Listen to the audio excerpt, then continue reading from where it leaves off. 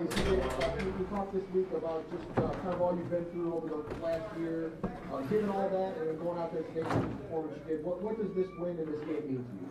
I mean, it means more than I can really put into words. Just everything that I've been through the last year, and it being the year anniversary of my brother passing, and it's just one of those things that you can't really put it into words other than the fact that it's just God.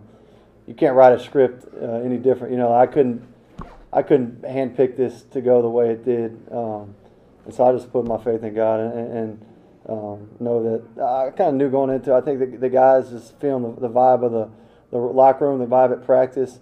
Guys just going out there with nothing to lose, really just inspiring each other. What was really awesome this week. CJ, can you just take us through that fourth quarter when the game's hanging in the balance and just what everybody was feeling in that huddle? Yeah, I mean, it was. It's funny. I mean, I haven't been in the huddle in a game where we were up with under 2 minutes left and about ready to kick another field goal. So it was pretty light, but we knew that it wasn't over yet. It's one of those things. I think we kept it a little bit too close for comfort, so we couldn't joke around too much at that point. But it was fun. Because we were just every run I felt like was a gash. We were just getting after them, so it didn't really matter what we called or what we did. We knew we were going to go out there and execute, and it would be a positive play for us.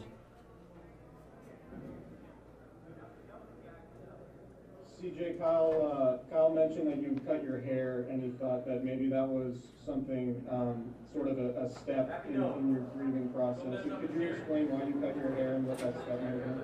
Yeah, no, it definitely was one of those things. I hadn't gotten it cut since my brother passed, and it was kind of one of those things. He always liked the long hair, so I just kind of kept it going really for him, as little as that is. But I knew, I was all right, it's been a year now, I can cut it. So that's really what my thoughts were behind that whole thing. Two more, please. CJ, Kyle said he could feel this week that the players were gravitating to you and really responding to your leadership. Did you feel that? And is there anything about your leadership that's changed, or just confidence and maturity? Shoot, I don't know. I mean, that's I appreciate that compliment or whatever, but I just felt it this week in general, as an offense, as a defense, just the way the guys came out to practice this week with everything that we've been through.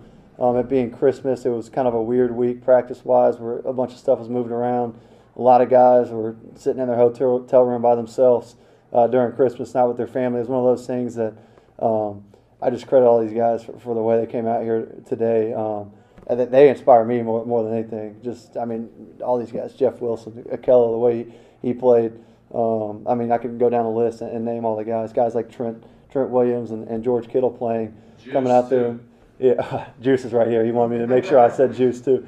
Yeah, tell Juice he needs to get a little bit more open in the end zone. But, no, it's just awesome. The guys that George, he's one of those things. We're out of the playoffs. He didn't necessarily have to come back, but the fact that he was fighting to come back and wanted to come back, and really all week was like, I can't wait to be out there with you. And we've been together for 9 years, so it was pretty cool. Last one. CJ, could you talk about what the word king means to you in your attire right now? Yeah, it's got a lot of meaning for me. First and foremost, the King is our Lord and Savior Jesus Christ, and it's a lot of irony with me just because my brother's middle name was King, so he was Clayton King Beathard was his full name, and then my other brother Tucker dedicated his album to Clay, and it was called The King. And just the irony of our King here on earth is our Jesus Christ, and all that means. And actually, Clay's pastor in New York got this made for me and sent it to me. It was it dropped me to tears when I saw it. It was really cool. Hey, faithful, subscribe to our YouTube channel.